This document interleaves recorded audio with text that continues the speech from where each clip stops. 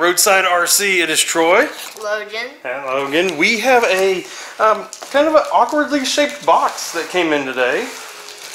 But it is from RC Bash Ramps. So, turns out that it's really good to pay attention on Facebook, Instagram, things like that. They had a giveaway. So, we entered it. It said, hey, share a video or a picture of your truck jumping, and you get a chance to win. So we did, and we were one of few that entered. And ta-da! So here, Logan and I are gonna sit here, and we're gonna build it, and we'll check this thing out and see what it does. Look who joined, who is it? James. James joined us. All right, let's build this thing.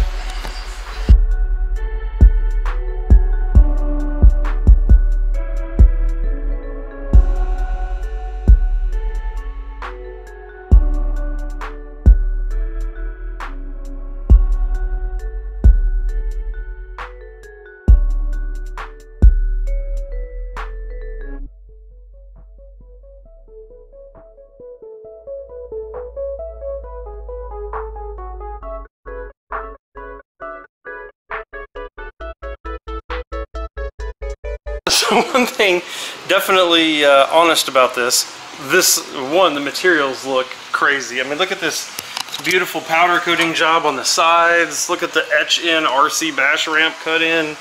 That looks nice. Very thick piece of aluminum here. I'm not too sure what that's used for. Diamond plate that looks awesome. But they also, 17-pound shipping weight. They claim that 12 pounds is how heavy the ramp is, and I can believe it because there's 5 pounds of tape that was holding everything together. So if you guys order one of these, definitely do not be worried that it's going to come broken. They packaged this very nicely. I was slightly skeptical when I saw this thin cardboard box come, but yeah, it's not being hurt. Logan, show us the instructions. What do you see so far? So, first step. Yeah, just run us through it a little bit. So does it look like we use this piece to set the width between these two, maybe? And then what do we do after that? And then we lay the diamond sheet plate top of it and apply pressure, then screw in the bolts. Well, that doesn't sound very hard.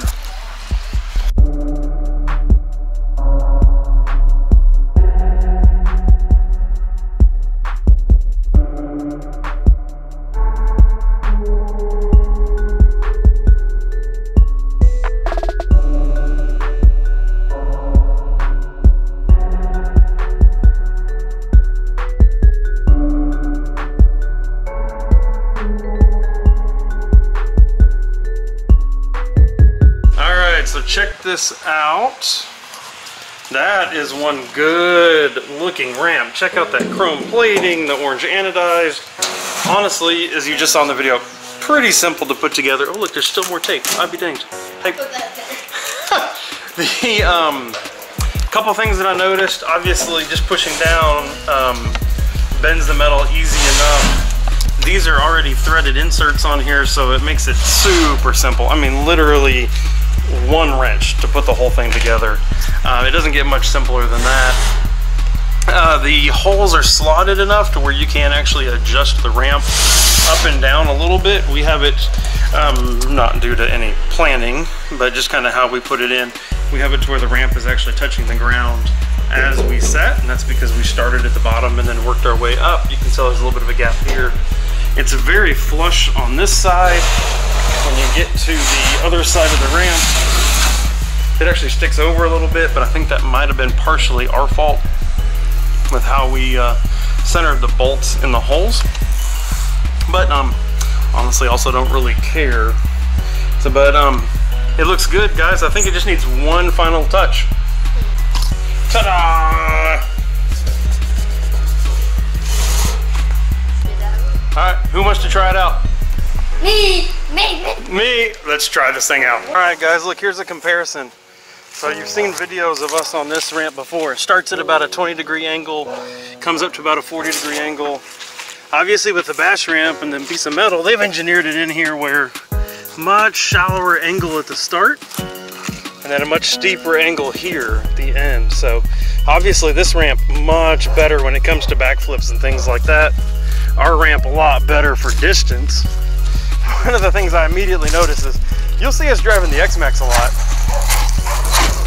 It'll fit an X-Maxx, But man, I'm gonna have to be on my A game to hit that. I'm certainly not gonna hit it at full speed like I can with my big ramp, but it should do nice backflip. Definitely like a 10 scale. So I'm gonna try the X-Maxx Logan, Outcast, James, Rock Racer. Let's get them. Nice. Nice. Whoa, whoa, whoa, whoa.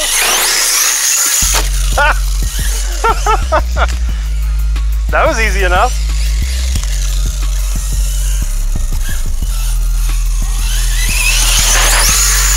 Ow. What's the review, Logan? I like the other one. The other one's better for backflipping. All right.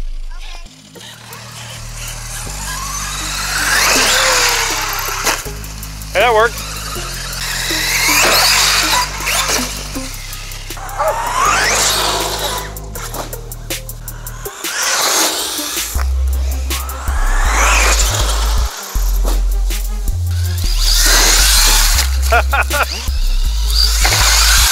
Oh!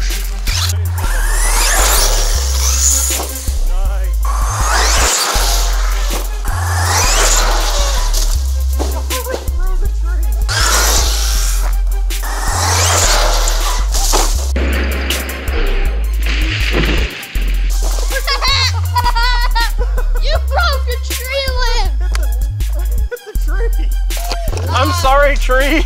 I hit the tree. Well, that looks like it was dead anyway. That looks like that was already a dead branch. But I literally launched into the tree. Whoosh, with the X-Maxx. Does it live? I think it lives.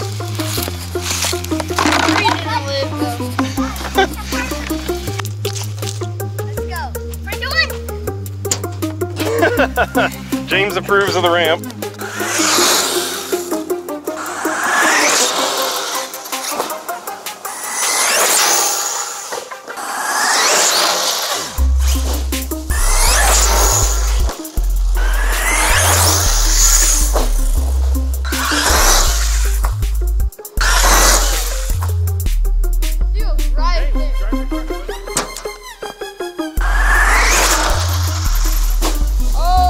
Buddy, go for it. What was that? Was crazy.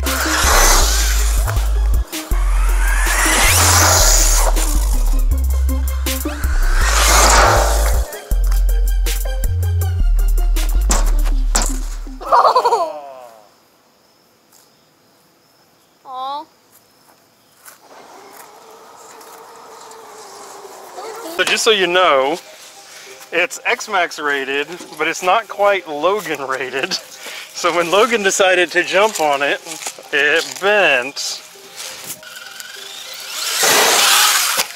Awesome. Oh!